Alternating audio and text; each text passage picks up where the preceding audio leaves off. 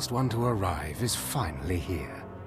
I hope you don't think you're special. It would be a shame if freedom went to your head. Or if you somehow got the idea you didn't need to pass your trials to become Sith. Lord Zash has tasked me with sorting through you refuse to find one worthy of being her apprentice, and I intend to do just that.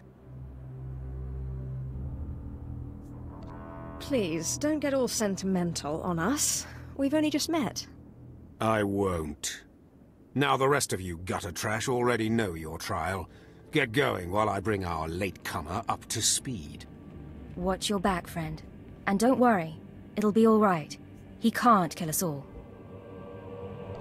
I'll attack from the front, you take him from behind, and we'll see how he fares. Yeah. Looks like you can handle yourself.